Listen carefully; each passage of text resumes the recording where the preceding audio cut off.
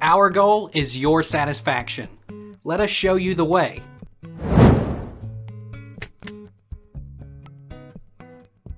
Can I sign out of my Apple ID and sign back in? You can sign out of your Apple account and log back in with all the apps right there. You will get the opportunity to save some but not all data to your device when you turn off syncing before signing out. Choom. i3, 1437 Does signing out of Apple ID remove photos?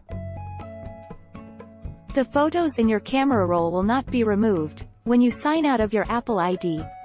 But you have to make sure that you really have not been storing photos in iCloud.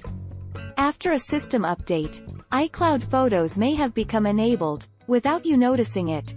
RAB 24-1441 Will signing out of iCloud delete data?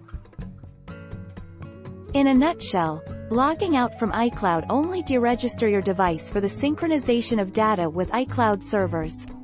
The data stored in iCloud stays intact and it will continue to synchronize with any other Apple device where iCloud is active.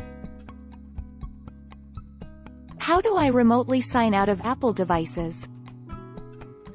Question. Q. Log out of Apple ID on other device. Go to Settings greater than your name. Scroll down and tap Sign Out. Enter your Apple ID password and tap Turn Off. Turn on the data that you want to keep a copy of on your device. Tap Sign Out. Tap Sign Out again to confirm that you want to sign out of iCloud.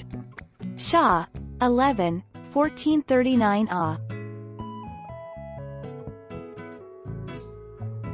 Take our lead. Let's help you make your mark.